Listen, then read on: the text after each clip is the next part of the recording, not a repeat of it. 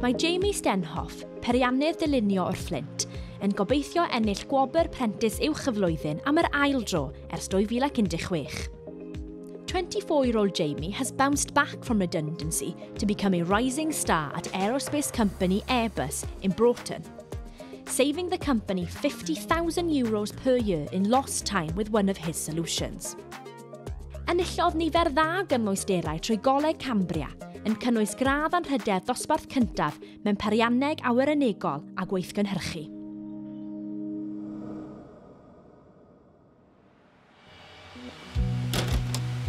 Dim ond mis ar ôl iddi gychwyn ar ei phrentisiaeth uwch mewn rheoli systemau a gweithrediadau. Bu'n rhaid i Lee Price ymdopi am marwolaeth Rob, ei gŵr ers 36 o flynyddoedd.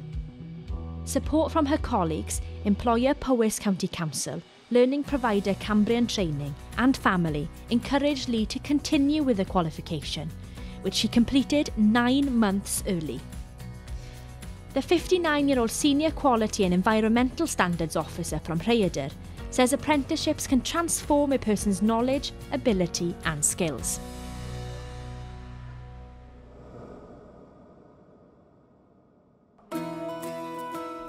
Bu diagnosis o dyslexia yn gychwyn ar daith ddysgu rhyfeddol a welodd Melanie Davies yn cwblhau prentisiaeth uwch gan ddod â'i breuddwyd o fynd i'r brifysgol gam yn nes. Cyn gwneud y brentisiaeth uwch gyda busnes at Llandrillo Menai, roedd wedi ysgoi cymwysterau academaidd.